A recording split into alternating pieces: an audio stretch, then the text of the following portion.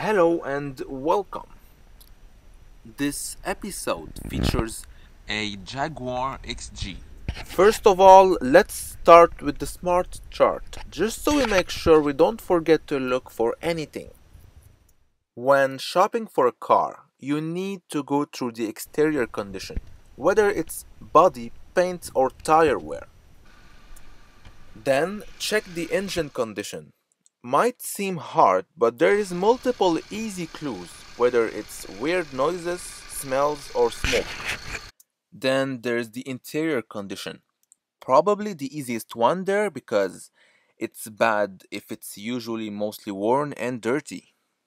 Also some clues that can indicate crash and repair cases. We'll talk about those later. Then take it for a test drive. It's the only mean of communication for the car to express herself. Finally, check the mileage. It's the moment you're most familiar with the car. Keep in mind that there really is no way to be 100% sure a used car won't need any repairs. What I would like to share throughout my work is ways to minimize the risk and deal the best price as fairly as possible. So let's start with the exterior condition. You're looking for inconsistency in the paint job, panels that seems to be lighter or stronger in color than the rest of the car. Usually you need the sun to be shining bright in order to kind of see how the light plays on the paint. First of all, the paint quality on this car. See, I'm not sure for this side.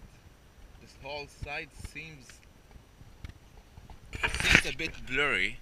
The reflection is good, but it's not perfect. While on this side, it's almost the same thing as the other side, so I'm quite not sure. Either the whole car was painted or it's originally like this. Or maybe it's too dusty. Which actually could explain a lot. Now let's get our attention over the body condition. As always, this should be the most obvious part. When you're walking around the car, look for any dings, broken parts, scratches, rust, inconsistent alignment in between the hood, panels, bumpers, and doors.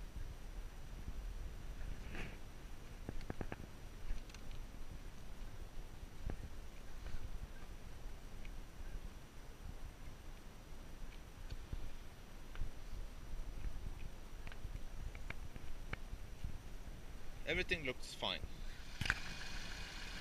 The wheels and tires. First of all, look and see if all four tires are the same make and model. Then, take a penny and insert it in between the tire tread. It will give you a rough estimation. And finally, check the rims for scratches, pothole damage, and faded paint. We noticed there's a bubble over here.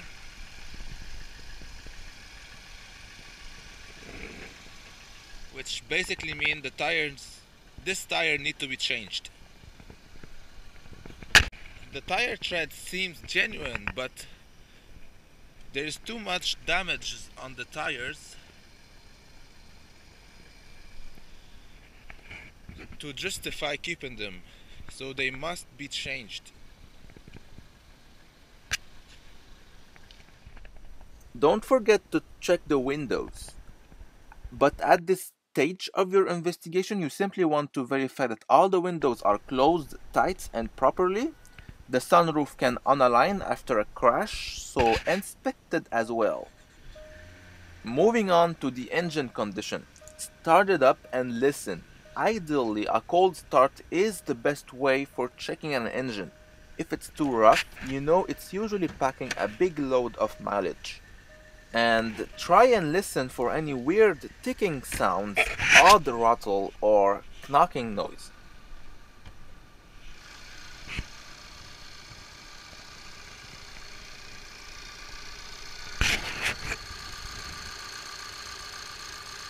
In this case, all good. Then ask someone to rev up the engine a little bit so you can check the colored gas coming out of the exhaust. Is there any oil as well? There is three main colors that could indicate engine failure: dark black, blue or white gray. The usual color should not be noticeable in summer and very light gray in winter. Don't forget to check for oil leak under the engine bay. After letting the engine heat up to normal operating temperature, it's the perfect time to inspect the engine bay. So shut the car off and check and see if there is any weird smells, whether it's coolant fluid or burnt smell. Look for any steam or smoke all around the engine bay. Now inside the engine bay there's something odd. This hole in the fabric.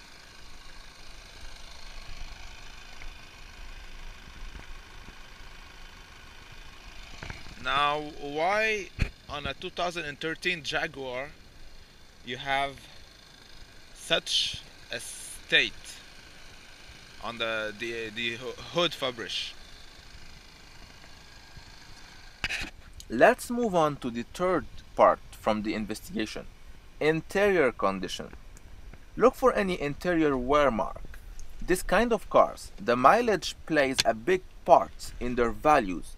So what we need to do is find clues all around that can justify the mileage.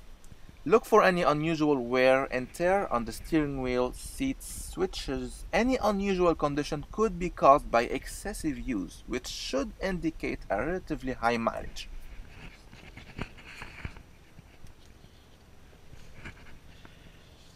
Inside of here, over here, it's a bit dirty. The seats are already starting to be tarnished,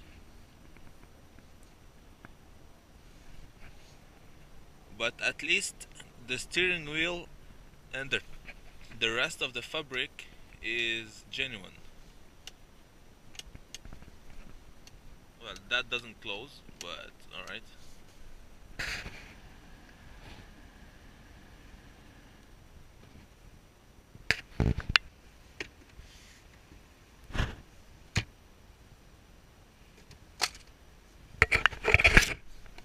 Alright.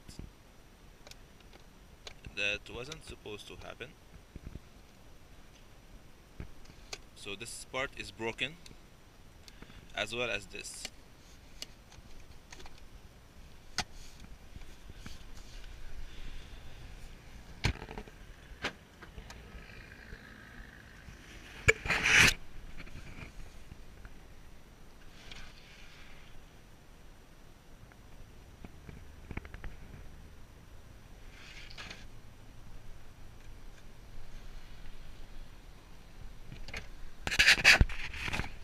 We talked earlier about clues indicating a crash and repair case. It's mainly the seat belts mixed with black mechanic kind of dirt. When a car gets into the hands of a cheap money-making mechanic, you'll most probably find black mechanic dirt all around the interior. Granted, it doesn't mean the car was crashed. The car might simply be in for cheap maintenance. A crash and repair case is most usually given away by the seat belts. See, seat belts are made in a specific way so they lock when the car gets into a crash, and they have to be replaced. They are kind of expensive to buy directly from the dealer because they usually come as a full kit because of safety measures, which makes it the perfect black market item. Usually stolen parts. This is where it gets interesting. Parts on the black market aren't handled with all due care and attention.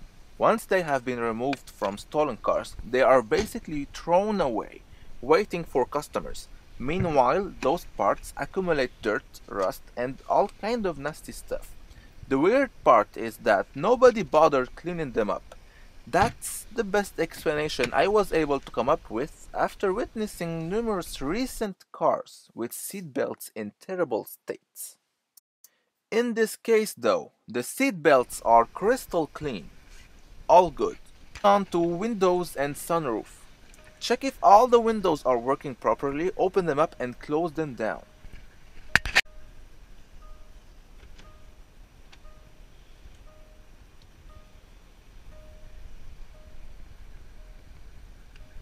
That's it. Don't forget to check if the windshield wipers show any malfunction. Now it's time for a test drive. I would suggest to drive it in city roads until it heats up, then take it on the highway. Make sure the radio is turned off and ask the salesman to remain quiet so you can focus on the car.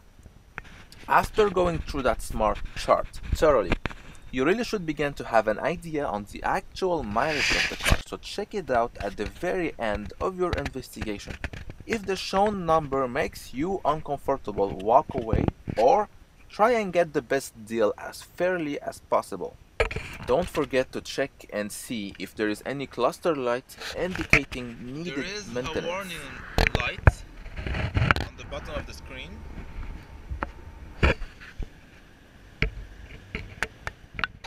I'll thank you for watching and hope you enjoyed.